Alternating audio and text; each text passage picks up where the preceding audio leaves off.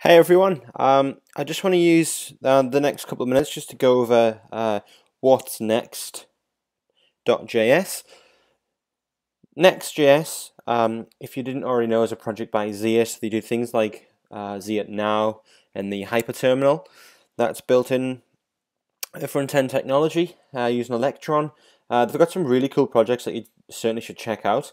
But I kind of just want to go over Next.js and why I think it's really important in the web space right now, with front-end frameworks really taking dominance there. So let's just sort of dive in and see maybe why you may decide to use it. And I think some of the reasons I like it is for the hot code reloading and the automatic code splitting. Now, Next.js uses a file system-based router, and it is really good at making decisions for you with their convention over configuration process. And if you're familiar with Ruby on Rails, that could be or Laravel, that could be a real advantage. And you certainly you may understand why that's important. You don't have to sort of set anything up. That there's practically zero configuration to launching and creating a Next.js app. We've got also one of the bigger things is server-side rendering, and it's very easy to deploy a Next.js project. In the first couple of slides, I'd just like to go over server-side rendering and why I think that's important. A lot of people say to me, and a lot of things that I was thinking of when I first started React was, server-side rendering, that's just about SEO, right? Well, in actual fact, no, it's not. And one of the reasons is that although server-side rendering and SEO are a huge part of each other, and it's not the only reason. Your applications can be way more performant if you use server-side render them instead of relying on the front end to handle everything. Now, server-side rendering, it actually is a little bit slower than client-side rendering when it comes to the time to first byte when you're loading your web pages, because there's kind of a large chunk of data that's got to come down, and then your application can sort of work on the front end. And one of the key things with Next.js is the automatic code splitting. It will only sort of download the data in the JavaScript file for that page, so that time to first byte is slightly reduced.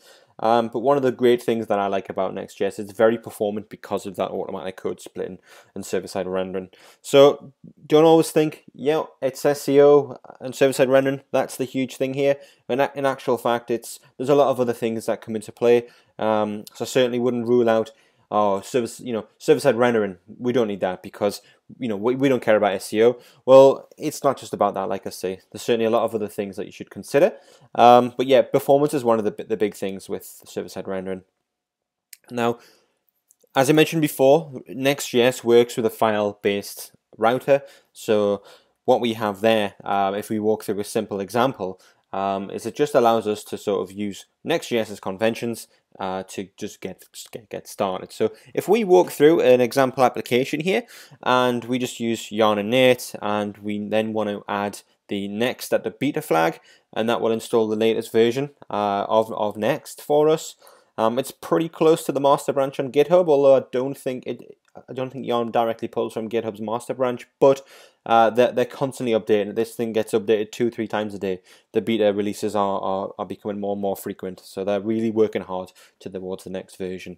Obviously, with Next.js, you can bring your own version of React and React DOM, so you'd want to bring those in as well. So if you're not quite there yet with moving forward with any new React features that they drop in, you can sort of hold off with that.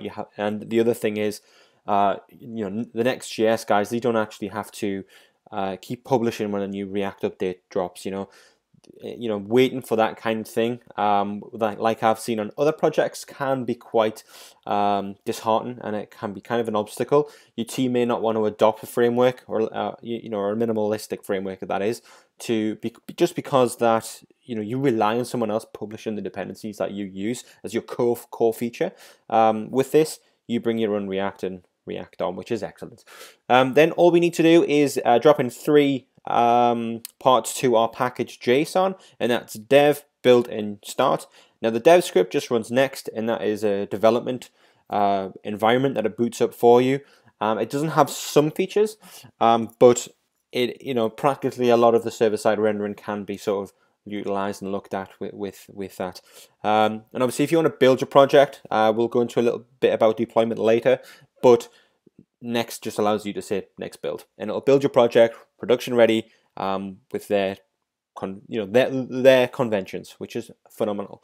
And also yarn start, that will then run your application in production mode, which is again fantastic, very easy to do, and very little configuration required. So like I mentioned, the file-based system router, it assumes that you want to create a page in the pages directory. So if we're going to have an index page, of course, we're going to create index.js. And inside of there, let's just export a simple file using ES 2015, and let's export hello world as our h1 tags. Now this is all you need to put inside of this index.js page.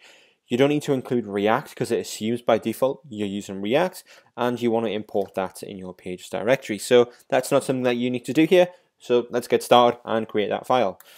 And then we want to run yarn dev in our terminal, and then we should have something that looks like this. And by default, Next.js runs on port 3000, so we should then see hello world. So let's assume with that example, we want to create an about page. So we will create about.js inside of our pages directory, and again, export some heading tag called about us, and run in yarn dev. What we then should be able to do is go to localhost port 3000 /about. Now you'll see the /about, it follows that same convention, and that's phenomenal. That gets us started in using Next.js without any editing of any routes files or anything like that.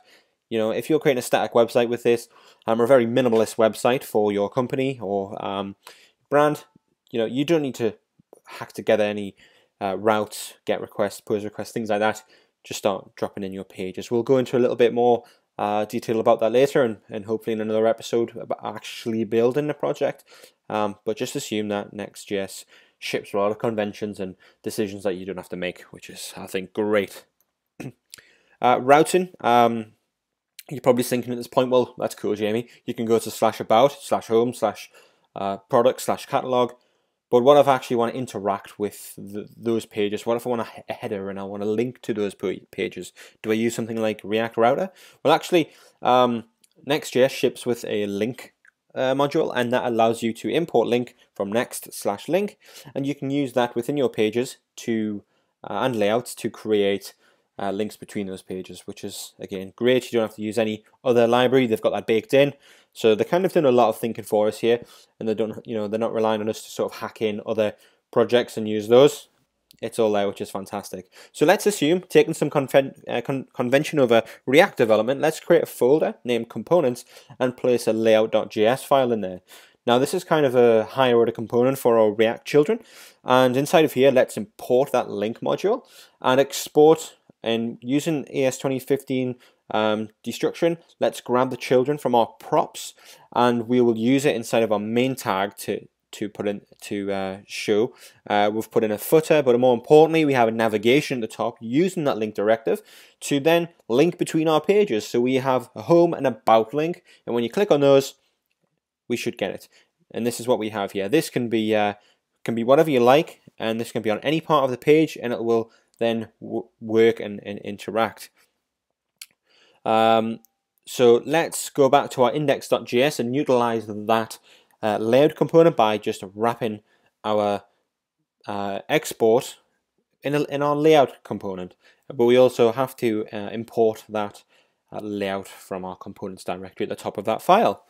And again, let's do the same thing on our about page. Wrap our about page inside of our layout component and import our layout component. We should have something that looks like this. So you can click between the pages and it loads. Great, simple. The thought of everything. Now, the link directive, the component here that you use within your application to navigate between pages, that will, on click, it will then begin to download. So I mentioned automatic code splitting before. This will actually fetch that code using Service Worker to download the code, pop it in your browser cache, and show you when you click. It'll create that transition. But actually, there could be a delay there if there's a lot of code that needs to be fetched. So there's actually a special flag that you can use called prefetch, and that will, when the page loads, it will prefetch that data using a service worker as well, but it'll do it sort of immediately, so you can then sort of navigate between those pages. Again, great. These guys are thinking of everything for us. I love them. And again, data fetching. Jamie, these components are super simple. But actually my app actually is of some real value and it needs to fetch from an API or GraphQL or Apollo. These guys have thought of everything. They've actually wrapped our React lifecycle methods, and you have something called getInitialProps, and this is an asynchronous function. So whether you load that on the server or the client, you will then be able to utilize that. The page won't load until you this is executed and returned some props for our component to use. So using their example on their GitHub page, they actually call out to GitHub to get the just get some information about their repo, and they return the amount of sort of stargazers as props. So you'll notice we're returning an object here of stars, and then we're grabbing the count of the stargazers. That's passed down as a prop, so you can use that stars part on your page anywhere you like, and that's just passed down as a prop, which is super simple. There's no advanced configuration here. You just add this inside.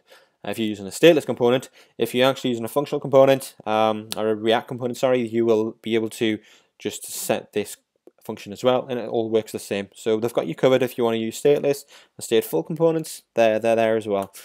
And most importantly is these applications are super easy to deploy, and server-side rendering traditionally, when it sort of first started to come about with React, was you had to do a lot of manual configuration on the server. You had to kind of create express servers to turn your React components to text and then inject them to render, and there's all this confusion. With Next.js, you actually don't need to do any of that.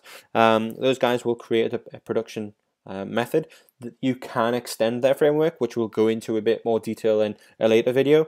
But just know that it's super easy to deploy, whether you want to use it on GitHub Pages or actually use it on a server like Heroku or AWS.